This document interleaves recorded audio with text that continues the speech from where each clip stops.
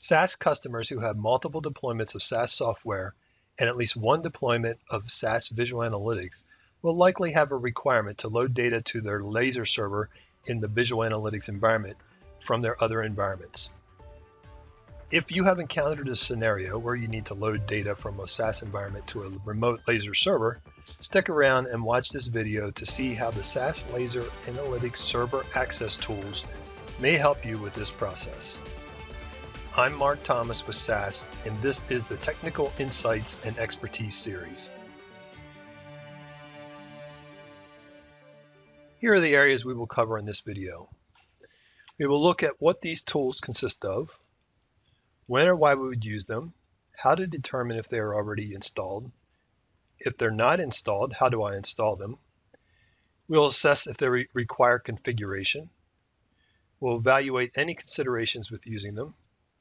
And finally, we will look at an example of using them. You may have never heard of the SAS LASR Analytic Server Access tools, but chances are you'll recognize some of the components. So what are they?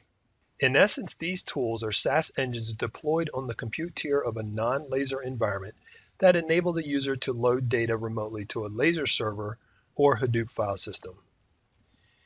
The included engines are the SAS IOLA engine, used to load data to a LASR server, and the SAS HDAT engine, used to load data to the Hadoop file system. Here we have an example of a lab name statement used to access a remote LASR server on host sasserver01.sas.com and port 10010. These tools were first shipped back in early August 2014 and were included with a limited number of solutions. Their initial purpose was to provide a mechanism to load data into the LASR servers associated with SAS Visual Analytic Administration and Reporting, a product also known as VAR. Beginning mid-July of this year, 2015, the tools are now automatically included with SAS Integration Technologies, which is a core part of SAS Solutions. Finally, the engines work only when the LASR server on the target environment is deployed on Linux. You may be wondering why or when you would use these tools. As you saw on the last slide, they are used to load data from one SAS environment to a LASR server in a SAS Visual Analytics environment. If you have an existing process to load tables to your LASR server, these tools may help you streamline this process by reducing the number of steps involved. Let's take a look at a typical scenario. In this example, a customer has an existing enterprise business intelligence environment. This is considered the source environment. The customer then added SAS Visual Analytics in a second environment, and they needed to load data from their EBI environment to the LASR server on the VA environment, known as the target environment. A common way to do this is to write data to a local SAS dataset in the EBI environment, transfer the data to the VA environment, and then run a batch process such as autoload or use Visual Analytics administrator capabilities to load the data to LASR. The transfer that we see here can be avoided by writing the dataset to a shared file system or an NFS-mounted file system. As you can see, this is a multi-step process that requires some planning and coordination. In contrast, when using the SAS LASR Analytic Access tools, the intermediary steps are removed. The workspace server on the EBI environment is adjusted to use the SAS IOLA engine, and the data is written directly to the LASR server in the VA environment. As a result, there is no need to run a process on the target environment. Now that you've seen how these tools may benefit you, you may be asking how you can determine if you have them installed on your source environment. The process is pretty simple. First, generate the deployment registry report using the command below. The jar file can be found in the deployment registry directory of SAS Home. This will generate a text file and an HTML file. Second, open the report using either a text editor for the text file or a browser for the HTML file. In this example, we open the HTML file. Third, search for access tools. You should find two components indicated by product codes LASER ENG and TK LASER ENG. Then search for TK Secure SSH.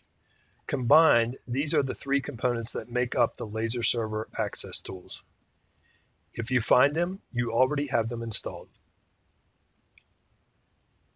If the tools are not installed, installing the tools is pretty straightforward. If you have a new SAS solution deployment, as long as it contains SAS integration technologies at SAS 9.4 maintenance level 3, then the tools are installed on the compute tier. The screenshot here from the deployment registry report generated on the previous slide indicates that this deployment is already at the current maintenance level. If you have an existing deployment of a SAS solution that precedes the SAS 9.4 maintenance level 3, then upgrading to that maintenance level will install the tools.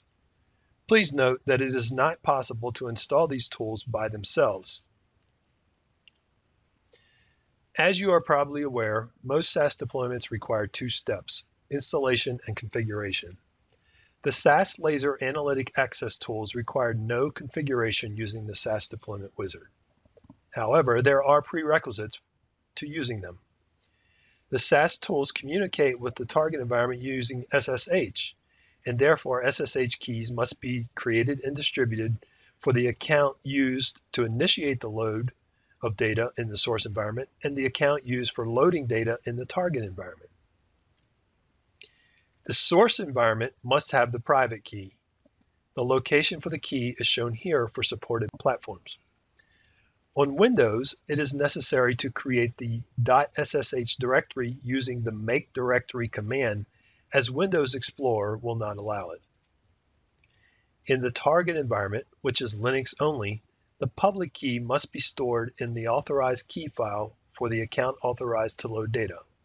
If the laser server is distributed, then the private key must also be available on the root node to communicate with other nodes in the cluster. There are several considerations for the SAS LASR Analytic server access tools that you want to keep in mind. First, source environments are not limited to Linux and Windows. It is also possible to use these tools on Solaris and AIX. However, the target environment must be Linux only. The laser server may be distributed or non-distributed. Keep in mind that the network bandwidth between the environments may limit your throughput. Therefore, it is recommended that you start with smaller datasets and monitor throughput to ensure acceptable load times. As we noted in the last slide, appropriate SSH keys must be established on the source and target environments. You can test manually before attempting to load a dataset. The engines included with the tools do not register datasets in metadata. This will have to be done manually. However, if a dataset is already registered, it is possible to load the table and then immediately use it. These engines do not permit you to manage laser servers remotely. Although there are start server options for the SAS IOLA engine, these can only be used when the host parameter is pointing to the local machine. Now let's look at a brief example of usage by loading a SAS help dataset to a remote laser server.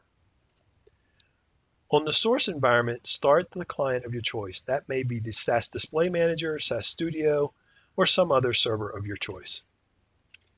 If the compute tier of your source environment is running on Windows, it is necessary to set the TK_SSH_user and TK_SSH_identity environment variables so that the local session knows where to find the SSH keys. These environment variables must precede the live name statement. Next, define a SAS library using the SAS IOLA engine and set the host parameter to the target host containing the running laser server, and set the port parameter to the port number of the laser server. Then add the server tag associated with the remote laser library. Finally, add code to load a SAS help dataset to the remote laser server. In this example, we use proc copy, but we could have also used a SAS data step. Once this information has been entered, you can run the load job. If the associated laser server is started, the account used for loading has the appropriate SSH keys, the metadata account has the necessary roles and permissions, and there are no firewalls blocking the traffic, then the proc copy statement should load the dataset to the laser server. Now let's walk through this exercise on 2 live systems. In this example, we have a Customer Intelligence 6.4 deployment that is considered our source system, and a Visual Analytics 7.3 deployment with non-distributed laser that is considered our target system. These are 2 distinct deployments. On our source environment, shown here, if we review the SSH keys for the laser administrator account, we will see that the private, public, and authorized keys are defined. If we switch to our target environment and look at the keys, we will see that only the authorized keys is defined. This is all that is needed to perform the load with regard to SSH. Next, let's make sure that the laser server is running on the target system. We look at the status and it is running. Next, we will look at the laser tables to see if the baseball table is loaded, and the status shows that it is unloaded. Now, if we go back to our source system and bring up the code to load the table to the remote system and submit it,